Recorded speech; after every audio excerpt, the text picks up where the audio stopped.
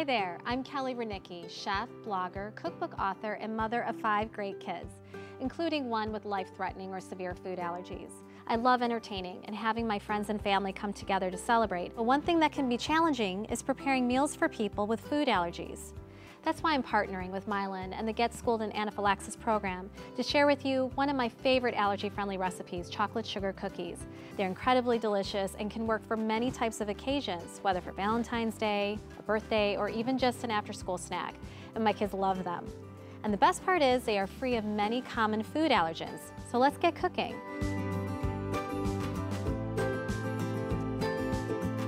The first step is to preheat the oven to 350 degrees. Then line 2 baking sheets with parchment paper. This not only makes sure your cookies don't stick to the pan, but makes for an easy cleanup. Now we're going to start mixing our ingredients. In your electric mixer bowl, you're going to throw in 1 cup of softened dairy-free margarine with 1.5 cups of sugar.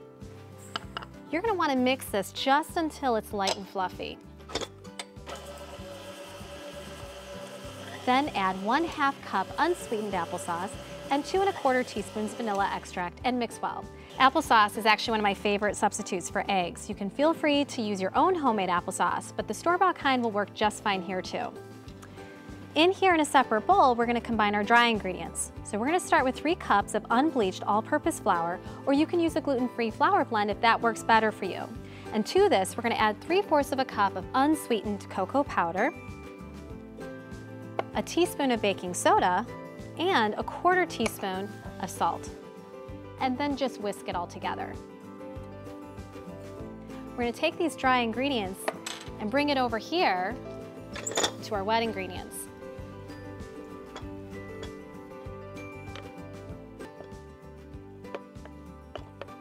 And we're going to go ahead and mix this up just until it's incorporated. Don't overmix. Refrigerate the dough for at least an hour or even overnight. And if you're strapped for time, pop it into the freezer for 30 minutes or so. This will help make the dough much easier to spread and make sure the cookies become soft and tender when baked. I actually prepared another batch earlier today that's just about ready. Once you've rolled the dough out onto a lightly floured surface, go ahead and take your cookie cutter, dip it into the flour, and then cut the dough into your favorite shapes. And top it with some of your favorite allergy-friendly sprinkles.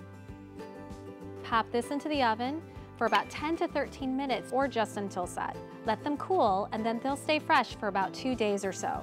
If you're serving them at a party, I like to include an ingredient card in front of the tray so everyone knows exactly how they were made. Of course, even if you're making a recipe that's free of many common allergens, allergens aren't always obvious.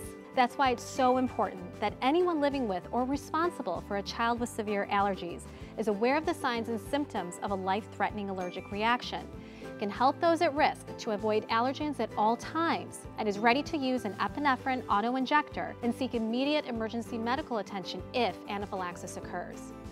I encourage you to visit anaphylaxis101.com to learn more about life-threatening allergies and to download more allergy-friendly recipes like these tasty cookies.